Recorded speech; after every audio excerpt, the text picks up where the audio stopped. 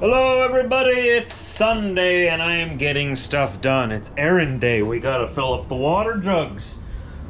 I had to arrange all of my paperwork in my in our office. I've been pushing it off for about 4 months. Finally got that done. I've gotten back into Farming Simulator 19. I know that Farming Simulator 21 is coming out in Q4 this year.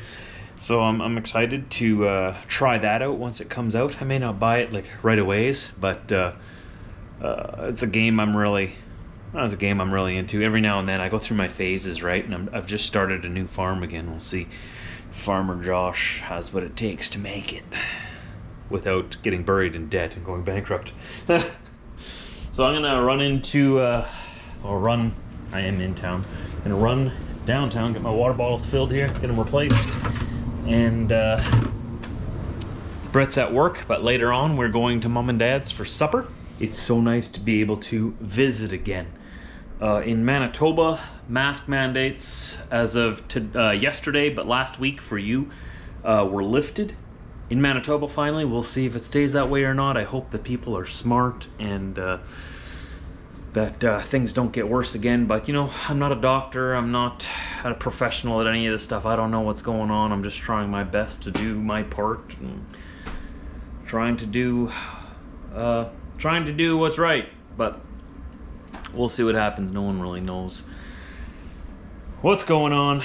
But anyway, so life is back to somewhat normal here in Manitoba for the time being. I know we had a plan of reopening everything and lifting these mandates in a month from now, but that's been pushed forward, so we're doing this all a month early because we've reached our goals as a province and yada yada. If you're from Manitoba, you know the whole story already, and if you're not from Manitoba, you don't really care because all of these health mandates and stuff are all different in every region. Every province has their own health mandates, and the US I think is pretty similar. Every state has their own thing going on. So North America's kind of just a mumble jumble mess right now. It depends what area you're in. We all have different rules depending on what province or state. So anyways, had my coffee. Let's get out there in the pickup. We got stuff to, oh, we gotta pick up dog food. Sundays. Got my new shoes on. Hut, ho, my new Skechers. They are steel toes, actually. I only wear steel toes, whether it be just my casual shoes or my work shoes. Always have steel toes, and they're usually Skechers. Britt got me into my first pair of Skechers a couple of years ago, and for me, they've been the most comfortable shoes I've ever worn, and they last the longest. I really like them anyways. I'm not trying to promote them or anything, but I did get new shoes. Ho! Ho! New shoes. That's a good feeling. Uh-huh. Uh-huh.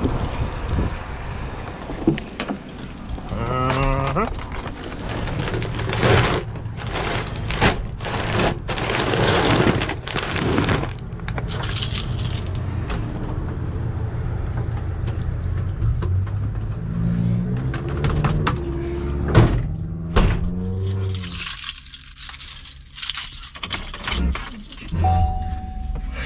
Another hot one out there. All right, so we got our dog food, we got our water. That was my only errands to leave the house for today. So with that being out of the way and finished, let's go home and do some farming. How about that? Gotta work my, I don't own any land yet. And I started this one, if you're familiar with Farm Simulator 2019, I started this farm in the European map. something like that. The other one was in the American map in Ravenport. So what I do is I try to play it as realistically as possible. And I work my way up buying land. I buy a bunch of equipment and then I just contract myself out to other farmers that need my I spray their fields for them, I harvest, I seed. You guys don't care. You guys don't care. It's fun. I like simulator games. If I want to play like any first-person shooting games or anything like Call of Duty, I'll play it on my PlayStation. I like the controls a lot better. But on my computer, I like simulation games. It also practices your business skills that way, making sure you don't go bankrupt when you're running a business. It also sort of gives you a chance to live the life of someone that you'll never get to be. You know, I'll never be a farmer. The farmers nowadays, you got to give them credit. They are very, very intelligent people, and they go through a lot of schooling for it. I grew up on a farm. We didn't own it, but we lived on a farm for a while anyways. We rented a house on the farm, and it was a big chicken farm, plus they had thousands of acres of agricultural land. And my friend, who was like a year or two older than me, I think he was 2 years older than me, he wants to take over the farm, I think. I don't know if that's still his plan. I haven't talked to him in several years, actually. But at the time, that was the plan. And so he went through school and through university and everything to learn everything there is about agriculture. There's a lot more than just putting seeds in the ground and hoping it rains. There's a lot of stuff you got to learn about crop rotation, about different sprays, chemicals, herbicides, pesticides, when to use them, where to use them, when not to use them. And it's all very, very expensive. And then you got the farm equipment to take care of. Their combine was worth just under $1 million, I think. And they had a big four-wheel drive, a big, massive John Deere for pulling their air seeder. That air seeder was worth a few $1 million. Plus the tractor was worth like $1 million. They had millions of dollars of equipment. You got to maintain that and make sure all the bills are paid. And they had chicken barns yet. And their chicken barns were very... and this was... Remember, this is like 10, 15 years ago. They were very, like, smart barns, I would call them. Everything's connected to your phone. Everything's connected to the internet. And you can tell exactly how your barn is doing, how your chickens are doing, just by looking at an app on your phone. And if there's any problems whatsoever, it'll notify you right away when you get out there to the barn. The feeders and the watering lines that they have in there, they automatically raise as the chicks grow into chickens and as they get bigger. The feeding troughs and feed lines, they raise up on their own. Like you can raise the whole barn, not the whole barn, but the whole feeding troughs. It's so hard to explain. I was so blown away when I went in there, and I was a kid then. That was like 15, 20 years ago now. So by now, it's probably gotten even better and even more technologically advanced. Like these farms, they are like 21st century wonders almost. And the farmers, they're talking to you about all of the chemicals and food and math that it takes to get everything done, and there's a lot more to it than I thought. But anyways, the whole point of saying that was, you know, I can play a simulation game, and they're so realistic nowadays already that I get a pretty good idea and a pretty good view of what they go through on a daily basis. Just a little smidgen of what they go through.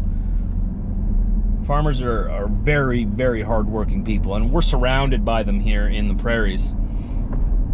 And, you know, people who grow up and live in big cities their whole lives, they often, you know, the stereotype what they think of the farmers, right?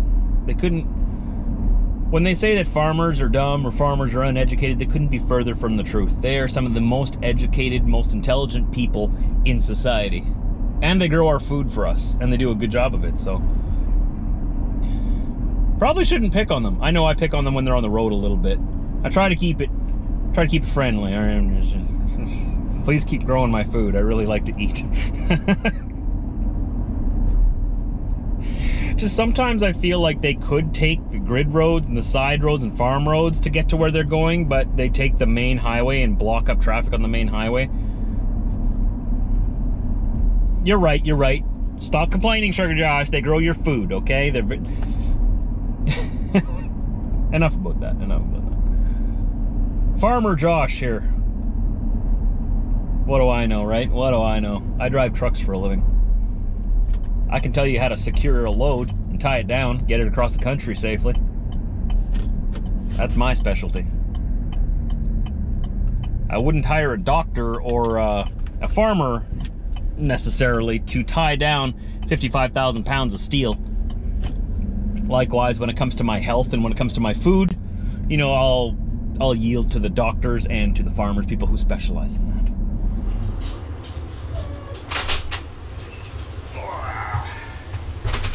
The worst part, the worst part about picking up the water and the dog food is carrying it inside. Woo! I'm sure I'm glad that we have a very small house, so I don't have to carry it very far.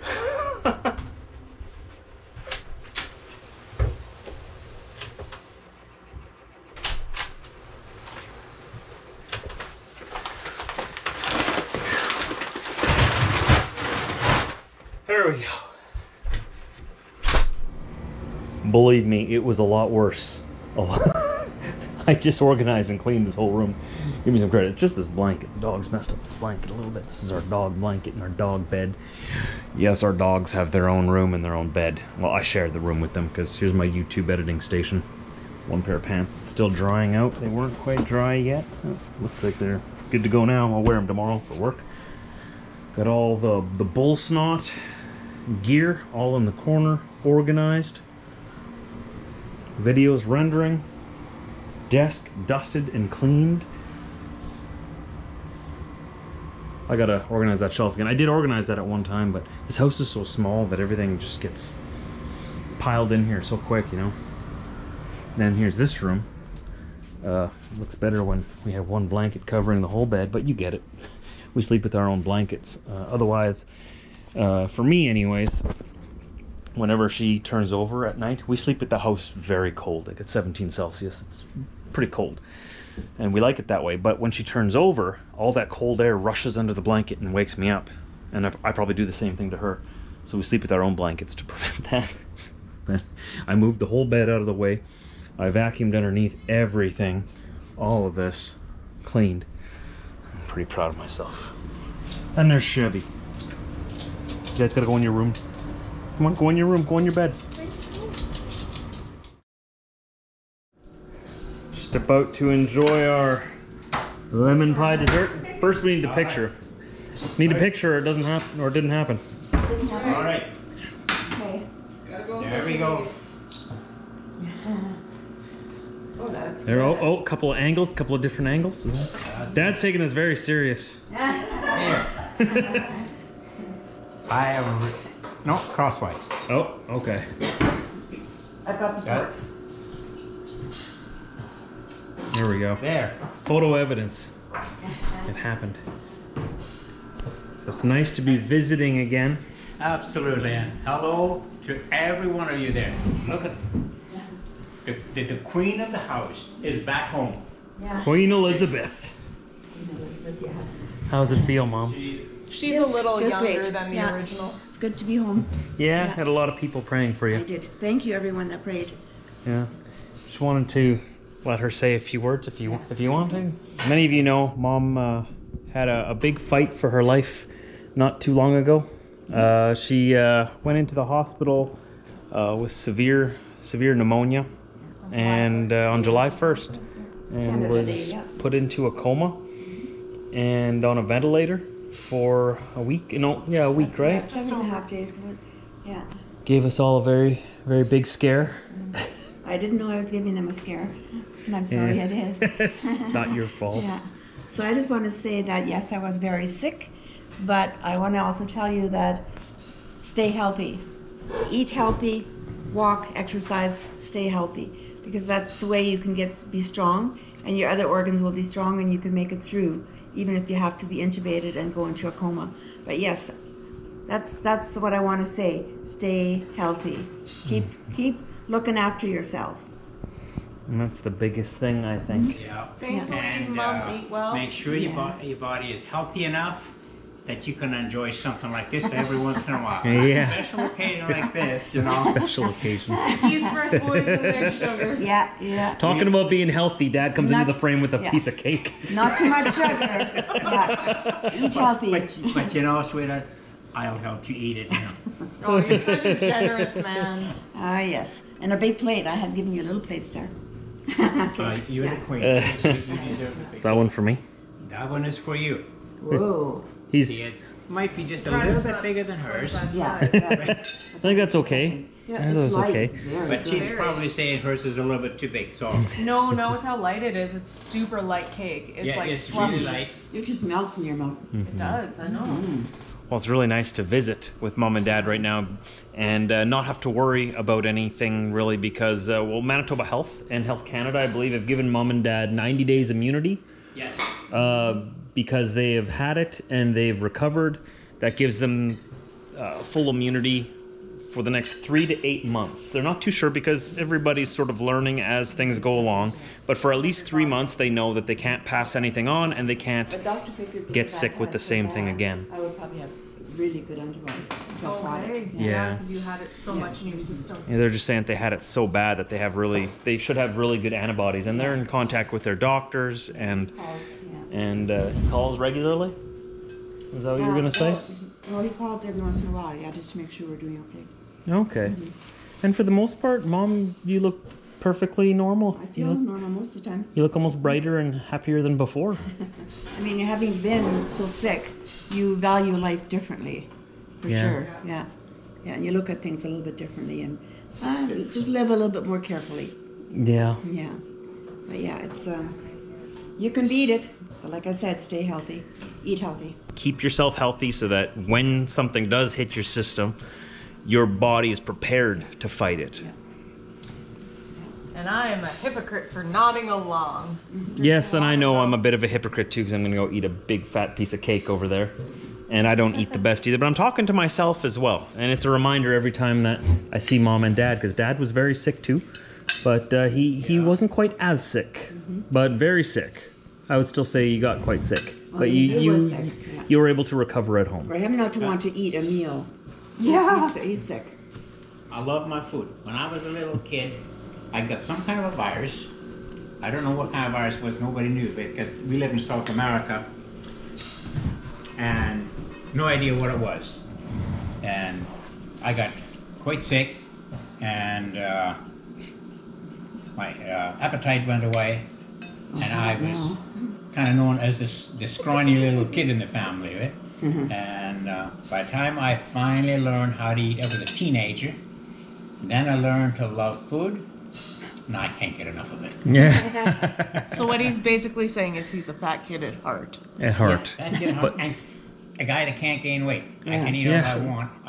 Look at my skinny little arms. Must be nice. Skinniest truck driver out there. And eats like a horse, apparently. I eat steak and pork chops, and I haven't seen a horse eat steak and pork chops yet. Carnivorous horse. But yes, He loves his food. I agree with it. Stay healthy, think positive. That's a big part. If you think and you're convinced that you're sick and you're going to get sick, you're probably going to get sick. Yeah. Yeah. But if you think and believe that you're going to get well, if not totally well, but at least it will most definitely help along a great deal. Because the body works with the mind. Yeah. If the body is positive, if the mind is positive, that you can beat this or you can stay healthy, at least you got a whole lot better chance for the body to Don't be give up. healthy and stay healthy. Right. Don't give up. Yeah. That's my 5 cents. 5 cents. We don't have pennies no more, so that's my nickel's worth. And Yeah. Eat cake. But yeah, I'm gonna eat this cake right now and go against everything I just told you guys to do. But No calories. No. It is a it's 0 calorie diet, It's diet cake. well, there you go. That's something. It's got fruits and dairy. And Just don't live off of it. Yeah. Just don't live off of it. It's a special treat. So this is Mom's oxygen machine that Manitoba Health brought in for her. She puts in her nose and it pumps pure oxygen. Up here, it's got a long enough hose to reach all over the house. All the way downstairs, eh? And apparently, I learned this today. I was today years old when I learned that apparently the oxygen coming out of here is flammable. And so when you have this running in the house, you can't have any candles, you can't have any lighters. no electric motors anywhere nearby. No electric motors, nothing? No, that electric motors have no spark in there. It can be in a distance, but not right close to where the oxygen comes out. Like when she wears it, can't be anywhere near her nose, like a hair dryer. Oh, Can't no. get over a heat here. Thing. I didn't know that oxygen was that flammable. either until they brought it in and told me, you know. And so that reaches all over the house. And when she goes on walks, she has this walker here, but she doesn't seem to need it. She has an oxygen tank in here as well. A portable one. Yeah. And she only needs to use it if she's feeling tired or short of breath. And she's been doing so good and healing up so fast that she hasn't really needed it that much. No, she has actually need very little. Yeah. Just when we're in a bit of a rush with something, or she walks a little bit further than normal, or walks a few stairs. We have a couple of stairs going into the garage and up. Well, she does steps. Up the deck. Yeah. And for night, I'm guessing. And like, she just stays here. She's been downstairs once. She can do it as long as she takes her time, you know. Oh yeah. She said that she went down these stairs here once today. 12 steps. And then that takes a lot of energy and oxygen. And then she has, well, that machine for when she's at home. That's amazing how much more energy it takes just going up and down the stairs, especially if you're a bit in a hurry. Or not really in a rush, but just walking a little faster and carrying something yet. And when you're well and healthy, you usually take a deep breath, but think of nothing, right? Yeah. Oh, like, feeling great, you know. But when you're that short on oxygen, Yeah. you're doing good, but just shallow oxygen, oh, you'll notice it. Wow. You walk them stairs slow. Yeah, she hasn't needed it too much. What's that? Do you wear the oxygen for night? I do for night just because I don't want to wake up all of a sudden being breathless. Being out of okay. And September 8th, right, is when you go in for your reassessment? Yeah. And so if she doesn't need it at all then and the doctors clear her of it, then When I nap, then won't I need it at don't. all. Then I don't. Okay. Yeah. Interesting. Been doing so good. Yeah. Healing up so fast. Got cake in there. Weird. That's for later. That tastes bad. Saving it for later. Yeah. Yep. And I was excited to share this with you, showing you how well Mom is doing. I know you all didn't see her when she was at her lowest, in the ICU, on the ventilator, in the coma. The family did, me, my sisters, my dad, we had daily Zoom calls. The nurses that were there were so nice. Apparently they watched my videos. What are the chances, right? They told my mom, "Are you Trucker Josh's mom?" I found that funny. What are the chances? But hey, guys, I wanted to thank you again. Look how well she's doing. You guys helped that. You nurses, you doctors, and all of you out there praying for her. You've all brought her to where she is today, and a remarkable, miraculous recovery. Out of the hospital weeks, if not months, before the doctors had anticipated. They told us it would be a lot longer. She's recovered so much faster than anyone expected. And, they may have been giving us worst-case scenarios, but like Mom said, the most important thing is to stay healthy. I asked her if she wanted to say anything, and of course she wanted to say thank you.